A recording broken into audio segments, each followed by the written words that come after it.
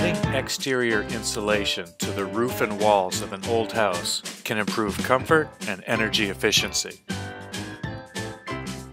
It especially makes sense if the rafter cavities are already insulated, and it's most affordable when the roof and siding need replacement. The first order of business is to strip the roof and walls. Next, cut off the rafter tails so that the connection between the roof and walls can be sealed with peel and stick membrane. Install 2 layers of foam to the roof, staggering the seams and offsetting the joints.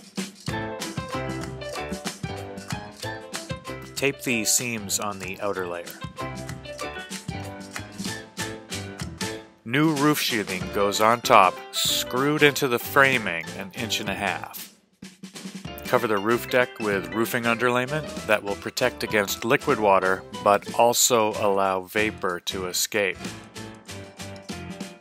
At the bottom of the wall, a piece of coil stock is bent into a J-channel to keep the bugs out.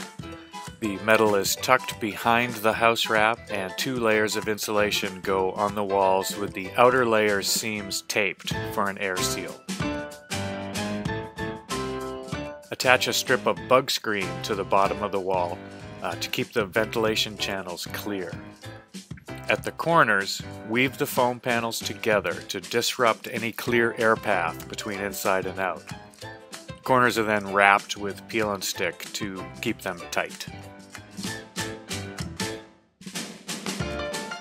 Furring strips are screwed into the foam 1.5 inches into the framing. Box out a soffit at the top of the wall and tie it all together with fascia.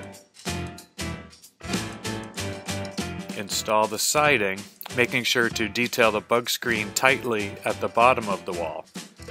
Continuous insulation and multiple layers of air sealing turn a leaky old house into a 21st century home.